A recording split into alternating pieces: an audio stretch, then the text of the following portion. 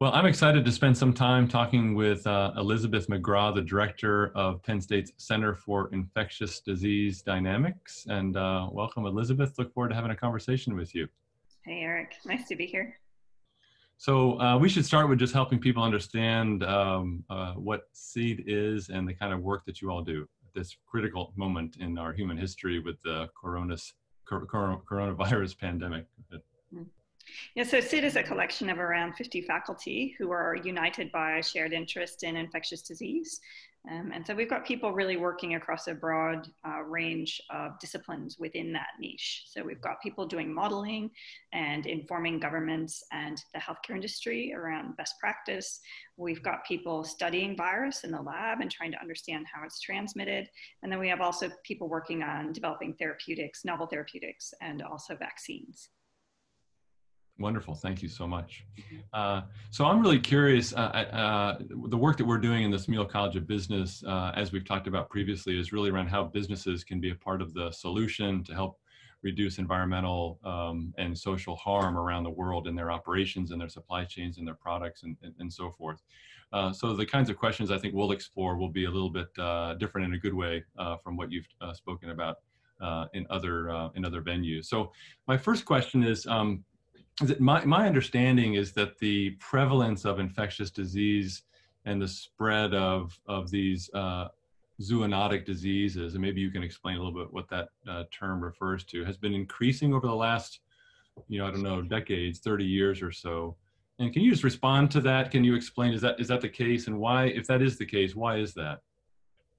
Yeah, I think there's sort of multiple facets that explain that increased rate of these sort of diseases. So when we say a zoonosis, we mean a disease that's really native to animals, but then the word you'll hear is spillover. So it spills over from its natural animal host into humans. And sometimes it spills over and doesn't go very far, right? It might infect one person and we might never even notice it, or it might infect a couple of people. But the ones we notice are the big ones that kick off these transmission events then subsequently between humans, like we're seeing right now. And so, the more sort of interaction we have with those animals, the more likely we are to have those events. And those increasing interactions are caused by a lot of things. So anything that's destroying animal habitat starts putting stress on those animal populations. Anything bringing humans into contact with that habitat. We've got animals and humans sort of fighting over the sort of shared spaces is bound to increase that activity. And then other things really assist with that in the last few decades. The first thing is that we're a really globally connected society.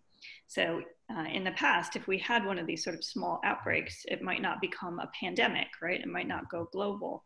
But, when you can fly around the world in 24 hours, it's very easily to rapidly spread these sort of pathogens that are coming out of these spillover events.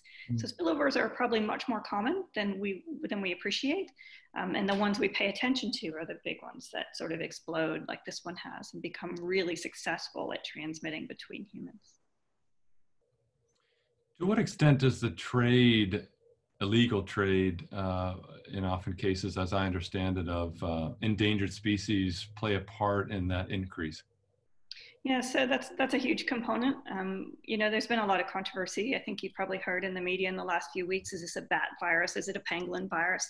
Is it a virus that spent time in bats and then pangolins? And then has it spent time in humans straight away? Or has it been there, has it just jumped in? Has it been there for a while? And so the more contact people are having with wildlife, it's just every time you have contact, you have these increased frequencies. And also if you've got contact in sort of environments that are stressful for the animals, those are the environments where we see viral loads increase. And so a whole range of these factors start compounding. So humans interacting with animals that they normally wouldn't or shouldn't, animals being potentially sick or stressed that allow viral loads to really explode.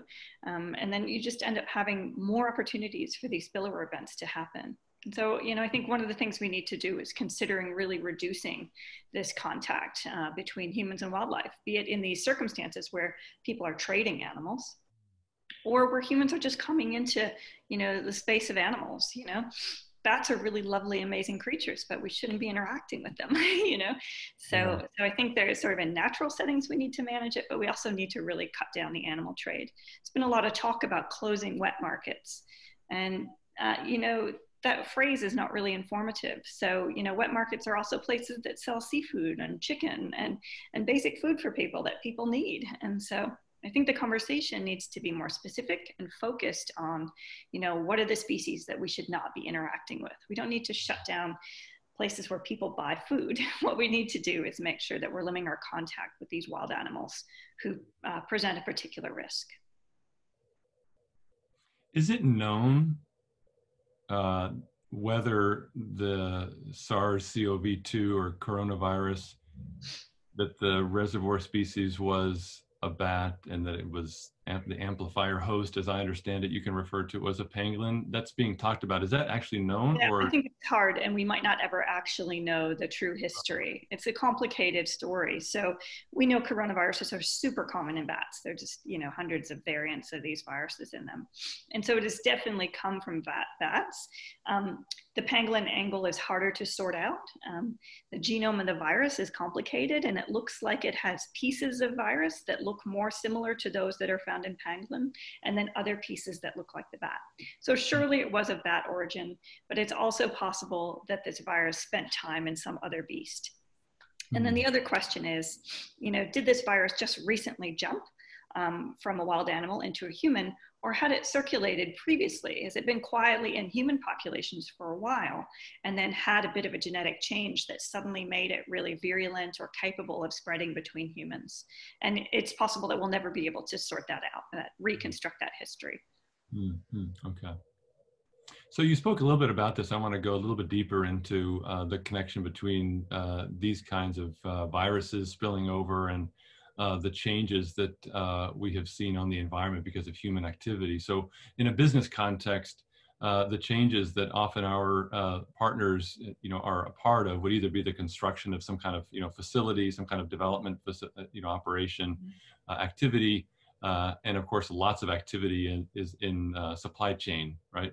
And so can you just help us understand a little bit more what is known in the science of the connection between environmental degradation and the rise of these viruses and the spillover effect? Yeah, so I can give you sort of one example that's, I think, maybe really clear is, and that's the virus called Hendra virus. It's found in bats in Australia. And recently it's become problematic because it's getting into horse populations.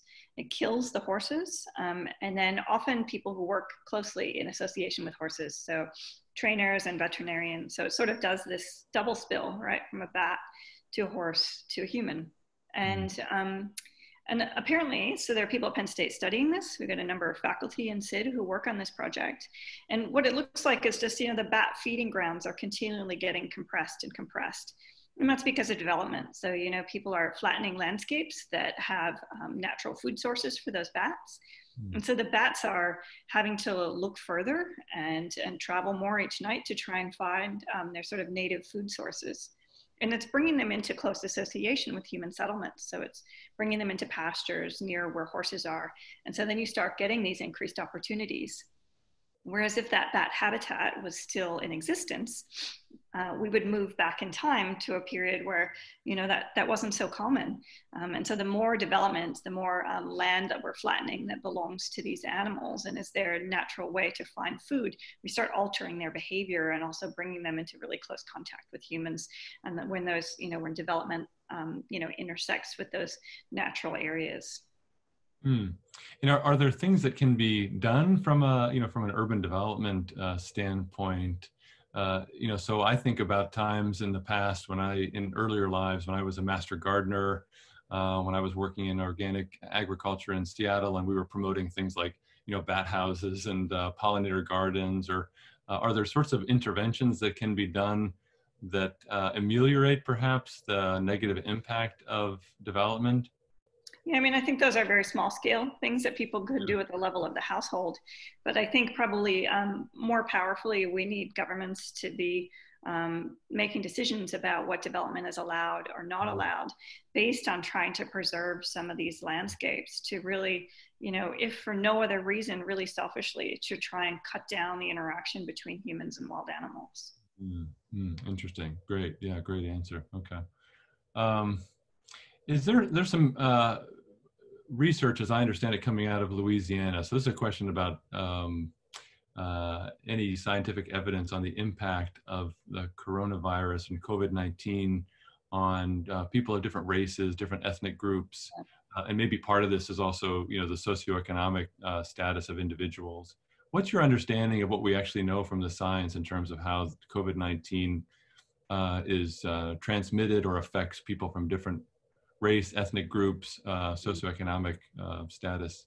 Yes, I think the only data we have on this so far is from the US, and it's sort of small scale still. So I think there's a bit of caution in interpreting the data, and also some data coming out of Chicago and Milwaukee, looking at higher death rates for African Americans in particular in response to this virus. And so it's too early to tell what that is. So one explanation could be that there's a genetic basis to it. But equally likely is that these are populations that are at risk because they may have less access to healthcare. They have probably higher rates of chronic conditions and underlying conditions, in part due to that sort of lack of access to healthcare. And so groups that are of lower socioeconomic status are at higher risk for this disease. And I would also say, there's some evidence in the literature that, exposure to racism continuously in people's lives increases their inflammation. So it really actually affects their immune system. And so if you were to ask me what are all the factors that could be contributing to those differences in death rates, it could be any number of those things, and probably multiple factors. And so I think it is going to take time to tease that apart. And as you can imagine, we probably need to look at some of the statistics in communities where, African Americans have differing levels of socioeconomic status to try and tease apart how much of it is genetic and how much of it is situational, given their circumstance. And with the rapidity with which this has hit our country, hit all countries, do you have a sense whether that data is being collected appropriately so that we will be able to know the answer to that question at some point? Yeah, I think it is. I think our state governments are, health labs in particular are keeping, good statistics on all of this. It's just that, epidemiologists right now are sort of, pretty focused on trying to manage and flatten the curve. And the top priorities are to help advise governments on how to manage their hospital beds and ventilators. And, I think that's front and center in terms of where people are putting their efforts. And so I think what we'll find as the epidemic wave slows down, there'll be more opportunities to go back and learn from this and what was happening. Okay, perfect. Yeah. So let's transition to, those were kind of my kind of big picture questions, and want to ask more specifically now about maybe the role that business can play. And so my first question is sort of what business can do in the immediate term.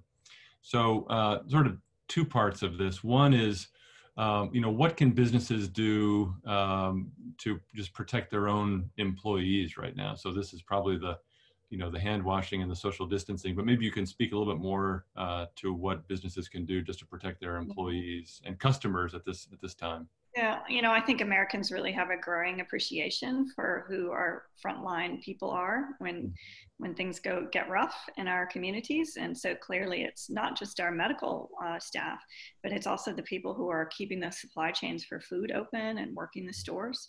And so I think there are a number of things that employers can help to ease this burden on those people. The first thing I would say is pay them more. Every day they're out there doing a tough job while the rest of us are in our houses. And so they should be compensated, and they should be given healthcare and access to healthcare, affordable healthcare. Businesses should also be not putting pressure on their workers to come to work if they're sick. So not only is it for that individual's own welfare, it's to try and help reduce further spread. And so if you've got employees who are having to give up vacation time or personal time if they feel unwell and make that decision whether they come to work or not, you're pressuring them basically to come to work. And so when people are sick, they should be allowed to stay home and stay home without penalty. And then also in work environments, you need to try and make sure as much as possible that you can have that physical distancing, that there's cleaning going on, and that there's good reporting. So when someone is sick, just like in a community, a broader community, we can think about, well, who are those people's contacts? And so they're fully aware that they might have been exposed. And the same thing for customers. I've been quite heartened in the grocery stores and the places that people still occasionally have to turn up if they can't get online ordering happening. That there's been some structuring going on inside these stores and taping out markings on the floor and really trying to help with community flow through those spaces to reduce the possibility of transmission, and closing them at night. You keep hearing about that, and cleaning them down very well to try and reduce virus transmission across surfaces from one day to the next, and offering opportunities for the elderly to come during certain periods and things like that. Yeah. Well, I think I've been impressed with some of the things these local businesses have been doing, at least here in State College, trying to make those environments safer for everybody. Is there maybe one thing that you'd like to see change that maybe they could add or do differently? I'm just curious. Yeah, I think I'd like to see these employees being treated more like we treat our doctors and nurses. I think they should be given a livable wage and access to healthcare. Yeah, perfect.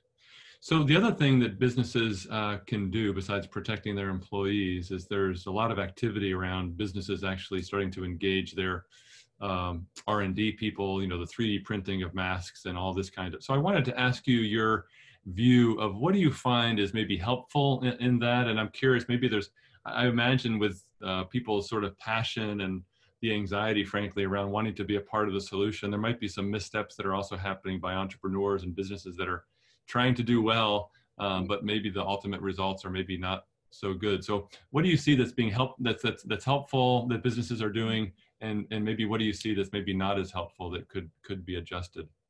Yeah, I think I'm completely sympathetic to the notion of wanting to step up and help, and being a bit frustrated. And also I'm really inspired by watching companies and also just, across our university, watching different components of the university step up and try and be part of the solution. And I guess I would just say, to make sure that what you're doing is informed by good practice. And so, initially when masks were being made and fabric masks were being made, I was saying, to people who were calling me and saying, can we make masks for the doctors and nurses? And I said, well, you need to find out first whether they'll use them, whether they feel like they're going to be efficacious, will they be safe? And so, don't make them a million sewn masks if they're not going to use them. I mean, ultimately, those sewn masks have become very helpful, I think, for the public. So the public is now using them. And they're also being used, I think, to cover over medical grade masks that doctors and nurses are wearing. And so I think, as companies are trying to figure out where they can step in and help, they need to make sure that they're communicating with the experts so that they know that they're helping in the right way and that their efforts are actually going to be useful. And so these things need to be informed by good practice and scientific practice. There's testing of masks to decide whether a mask works or not. And so that's got to be taken into account. So I think that would be my advice, is to consult, check with the experts and make sure that what you're doing is ultimately going to help in the way that you think it is. Yeah. And the experts in that regard, if you're making, medical supplies, I guess would be the doctors and nurses actually on the front line who will be the beneficiaries of your creativity. Exactly. Yeah. Yeah. Perfect. That's great. Yeah. I teach that principle in my entrepreneurship class, right? You make sure that you're working closely with the people that you hope to actually benefit, but sometimes we do, human nature is we can get wrapped up in just kind of falling in love with our, product idea and not the people who are to use it. So that's a great reminder of that. I appreciate that. So a couple of things about the kind of the longer term, maybe perspective of how businesses can be part of the solution to, the next, maybe avoiding the next or reducing the spread of the next, infectious disease. So this is a question about, it's maybe more supply chain focused, similar to your response earlier using, I think, the Australia example and the Hendra virus. So, and your answer to that was, I think, the need for maybe some government oversight regulation to kind of limit or protect, natural areas and those kinds of things. So that may play a role in your answer here. But what can global companies do? There's a lot of attention being paid to sustainable supply chain management, and that means a lot of different things. So in general, I think it's a good time to think about sustainability in supply chains, more environmental and social responsibility in supply chains. In your perspective, working on infectious disease, what can companies do to somehow reduce or mitigate their environmental impact understanding now that that environmental impact can increase the probability of the spillover of these kinds of viruses. Yeah, I think companies just need to be fully aware of the consequences of their actions. So, and that's from the beginning of, building locations to, what sort of people am I employing and how far do they have to travel to come to work, or how much water are we using, or, there'll be a whole range of factors from start to finish in setting up a business where your activities could have potential consequences that you're not aware of. And so I think I would just encourage people, and I think we're all getting a really big lesson on this globally right now. And your point earlier was that we've raised sort of the disease in the consciousness of human society. And so I would like to think that we take from this that lesson and keep that with us as we move forward. And so as we're thinking about our decisions and our choices around business, can we make sure that the impacts we're having are not going to lead to more of these sort of events? Are we going to encourage these sort of events, or can we be conscious of our decisions and try and reduce those activities that might lead to spread? That's a great answer. Yeah, and your answer makes me think about what that might look like, for companies to, for example, work with the scientist in the host country, right, or nonprofit groups, NGOs, because companies typically don't have this kind of expertise in-house. I think one of the things that's unique and that we teach about sustainability is that there's really a need to partner externally and find the expertise that, in this case, in the sciences, in people that really understand the local, literally the whole. Yeah. The local. I mean, environmental impact statements are something that people have had to do for a long time. But, I'm not sure they've always captured this component of, what are the likely effects on, local wildlife populations, and could it lead to spillover? I just don't think that's been something that's been in the consciousness of those sort of reports. And so I like your point of working with local experts or NGOs. They might not be in the engineering company that you contract to do your environmental impact statement, but it's an extra source of information for companies if they want to do the right thing to try to understand the local context, both socially but also in terms of biology. Yeah, absolutely. I think there seems to be more of an awareness of understanding the local language, right? The local culture, to your point, right? Local, maybe cultural standards, religious beliefs, and so forth. If you're going to try to do something that's like healthcare, related and outreach in Haiti or, Africa, those kinds of things, there's been a lot of missteps. And I think we've learned things from that and the need for local partnerships. This seems like another opportunity to learn that and broaden our understanding of the kinds of, partners that we need. So that's good. So that may connect actually to this last question, last sort of business question that if we have time, we'll get to some of my student questions in rapid fire succession after this.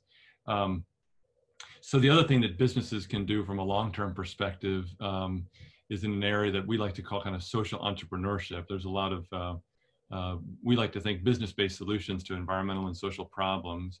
And perhaps with regard to combating infectious disease, the most obvious example would be Bill Gates and the Gates Foundation. I see he's all over the place now, getting interviewed as kind of a proxy expert, if you will. So I guess, what do you think about this work? Not necessarily his, but you can certainly respond about, to the Gates Foundation, their work, but just, again, the good intention of social entrepreneurs. Some of them are scientists, some of them are not scientists.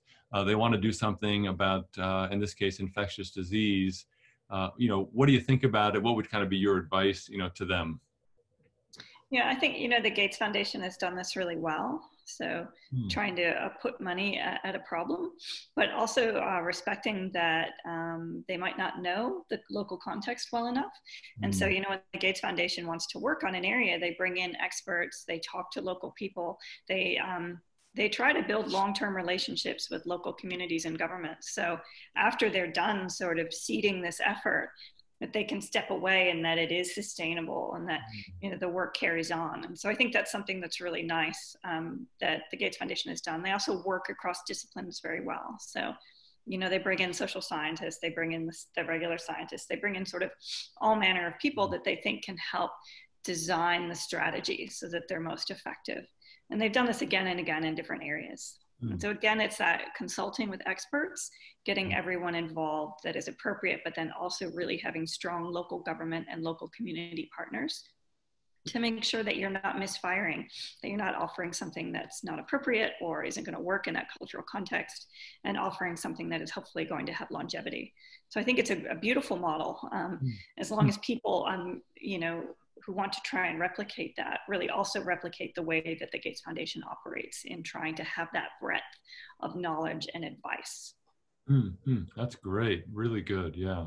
And do you see, as somebody who's working on the science, what do you think is the unique gap that a Gates Foundation or that kind of effort fills that didn't exist, I guess, before, right? So there's plenty of, I don't know if there's enough, right? But there seems to be a lot of science happening around understanding these kinds of infectious diseases at kind of the genetic level, let's say. But there seems to be, and then there's a public health component of that. Yeah. I'm just curious to see how you could kind of describe what the gap is, maybe that needs to be filled with a business-oriented or organizational solution. Yeah. Yeah, I mean, I think there are a few things that they've done that are unique. One is really just the volume of resources that they can put behind the effort. Okay, so I think that's one obvious thing. I think there are the other thing that's really important about their approach is that they often go after problems that others have sort of avoided, either because they're complicated or maybe they're not going to make anyone any money. And so they look to these sort of challenging issues, and by bringing together experts from across disciplines, they have a greater opportunity to solve those than, say, other places, which are more narrowly focused on one aspect of that problem. So I think they really look at this integrated set of solutions across a complex problem. And they go after the problems that people are less interested in. So, you know, neglected tropical diseases, things where, you know, if you developed a drug potentially, you might not get a huge amount of return back from that. And so there are opportunities for them to help in a space where, you know, pure businesses alone might choose to not invest in those situations. And so they've got a real humanitarian bent on their approach. I think that's what makes them special, as well as this really transdisciplinary integrated effort. Yeah. Perfect. Okay. So, okay, great. So this will be some people's favorite section. So I asked some Smeal College of Business students, some Penn State students, what questions would you ask a expert in infectious disease if you had the opportunity? I took out any questions that were already answered in your excellent Ask Sid YouTube channel, which we will be sure to point to in the notes below. So we'll see if we can get to all of these in kind of rapid fire here. Actually, there's not too many of them. So yes, this one is one that I was wondering myself. There seems to be a lot of misunderstanding. So can you get COVID-19 again after having it? Yes, there were a couple of reports initially out of China where a few people claimed that they had it a second time. It's not clear. There was only a couple of cases, and they've not really been properly explored. So it could be that you had a positive test, then you had a negative test, then you had a positive. It could be that middle test failed. And so it's not like you were actually cured. So the virus is there the whole time, or the virus dropped down to such a low level that it wasn't detectable, or you didn't stab sort of the right part of the throat with the swab. And so it just was like an example of a bit of a rebound. So I think until we do these large scale studies of serology, where we draw people's blood and we look at their immune reaction, their evidence of antibodies in response to the infection, we're not going to have a really good idea yet of how long people are likely to be protected, whether that protection is going to last for a month or 2 or 3 or a year after you've had this virus. And so I think it's still too early to call.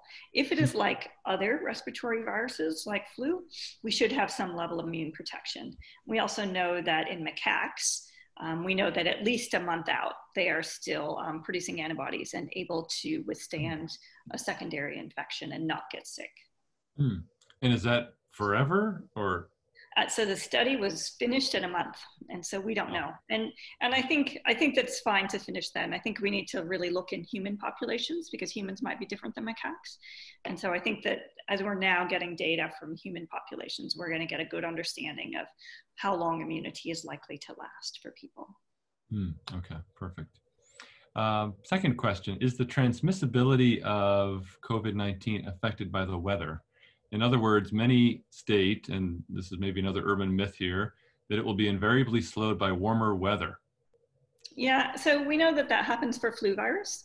So flu has this seasonality to it in the northern hemisphere. In the tropics, it doesn't always have such clear, predictable seasonality. So what I think people in the northern hemisphere are hoping is that when the warmer months come, that we'll have some reduction in transmission. We don't know how much that reduction might be. We know that these viruses that are transmitted in air droplets and can suspend in the air are transmitted better when the air is colder and drier. And so winter is sort of a better time for them to hang in the air.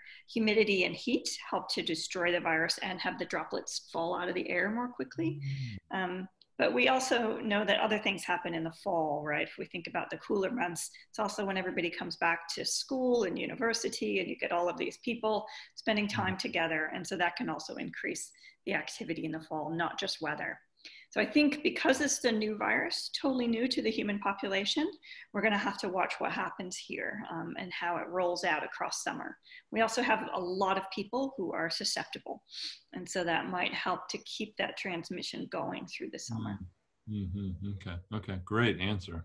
So that actually leads to kind of the next one. There's a lot of articles out there. I read one myself, very long feature-length one about the different scenarios that we may see here. So the question is, so some of the, and what I'm referring to is some people think there's going to be this like slow release of the public out, some people think there's going to be a release and then there may be several kind of pulsings of, sort of shutdowns. And so I'm curious what's the truth, or what does the science say about that? And maybe another way to think about it is what are the factors that you have to consider, when making decisions about how restrictions are lifted? Yeah, so again, we're in new territory here, so I would say that. And that's probably why you see, conflicting predictions. We're not completely sure what's going to happen. Part of the problem is that we don't have a really good handle on how many people are immune or have had the infection. So when we've got 20 to 50% of the population, depending on which study you look at, that is asymptomatic, it means that there are a lot of people who have potentially had the virus and we just don't know yet. And then there are also a lot of people who've had symptoms but have not been able to get tests. And so, if we were to guess right now what proportion of the population will be immune after that initial epidemic wave passes through, I think we're going to have a really hard time understanding what that would be. If we have a lot of immunity in the population, a lot of herd immunity is what we call it, then we might not see as much transmission as we start to let people back out of the houses. One place where we will potentially learn a bit is watching China. Right now, they're sort of relaxing their social distancing rules and letting people back out of their houses. And that's a bit of a test model for whether we're going to see a big spike as we let lots of susceptible people out, and the virus might then have another wave. And so I think we need to see what happens under those circumstances. So how much physical distancing we do, how long we manage to keep that under control, how quickly that peak passes through our communities, how much immunity we have.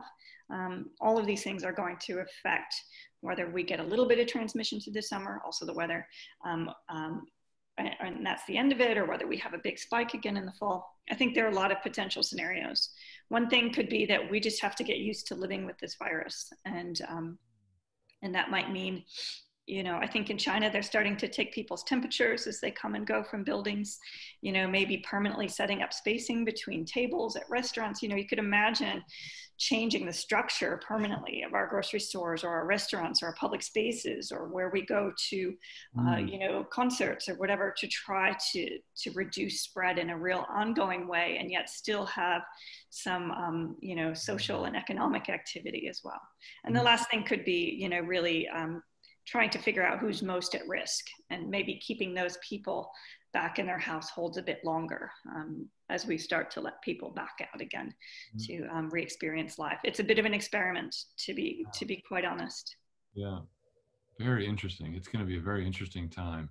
Yeah. So two other quick ones here. So can you explain the science behind social distancing? So one of my students, clearly we all know about the 6 feet, but the question was, why 6 feet? What exactly does this mean? And what's the sort of the scientific rationale, I guess, behind that is what they were wondering. Yeah, so the distance, it relates to how, if we think about the size of droplets being produced or particles being produced from people coughing or breathing, that's 6 feet. And now I'm hearing people saying longer, maybe 8 feet is a bit safer, just trying to make sure. So sometimes viruses are spat out in really heavy particles that fall to the ground very quickly. But if a virus is airborne, meaning it can stay in these very, small pieces sort of out in the air for longer, then we need greater distances between us. And so this idea is to try and really cut down that potential for transmission. We know this virus is really good at transmitting itself from one person to another. And so this distancing, this physical distancing, is really about trying to reduce that space. And so hopefully you're likely far enough away from someone that if they're talking or coughing or laughing and they're expelling virus from their respiratory tract, it's not going to get to you. And the same reason why, if you stay home, you're not exposing yourselves to physical surfaces where a virus might be. If you think about, subways or public spaces where you could have a lot of contamination on surfaces, and we know that the virus can live for a few days on surfaces. So by keeping the community at home, we're hopefully trying to break some of those transmission events that would otherwise be happening. Yes. And what is the laboratory approach to knowing whether it's 6 or 8 or whatever? Is there something that's actually, you take somebody who's infected and is there something you're actually measuring, or how is that determined?